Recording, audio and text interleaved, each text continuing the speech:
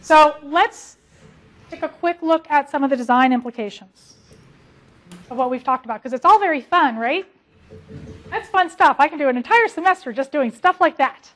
We'll have a great time. I know, good idea. But then, how will you apply that knowledge if you don't cover that part? So what are some of the design implications of all these things? Well, the primary one is, well, we do need to understand our cognitive capabilities and our cognitive propensities. And that's very important in our design.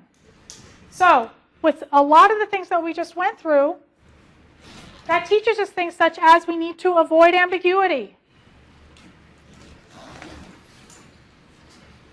I'm actually going to show you some interfaces later on in the semester. We're probably not going to have time today, that show how careful you have to be with ambiguity. How do you choose a name for a button? Right? How do you choose names for tabs in a website or navigation? How do you ask your users particular questions? You need to make sure things are not ambiguous. It's one of those things that's easier said than done. You want to make sure you're consistent. Right, so if we go back and we look at our web page, right, there's a lot of consistency in the web page in terms of other web pages that we're familiar with. It helped us hone in on what we're looking for.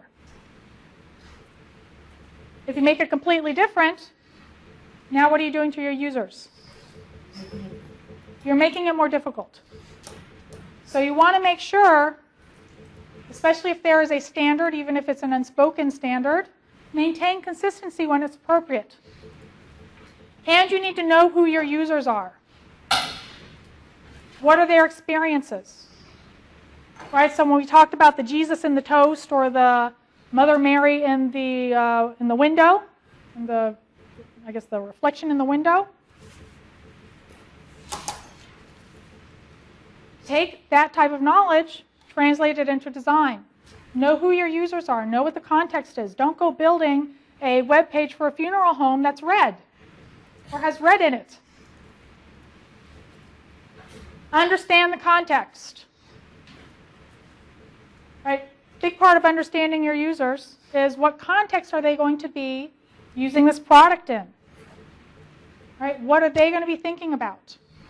And importantly, very importantly, understand their goals. What are they trying to accomplish?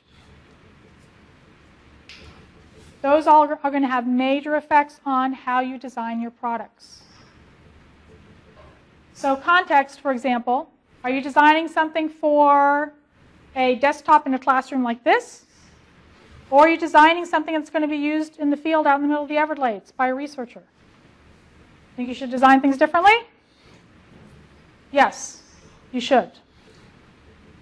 So if you're designing a system where the user's goal is to kind of stand up here and glance at the screen periodically and give a lecture like I am, or if you are this researcher in the Everglades who is intently going to be taking notes, and their goal is to get down that information, as much information as quickly as they can, so we have different goals, is that important? Yes, it is.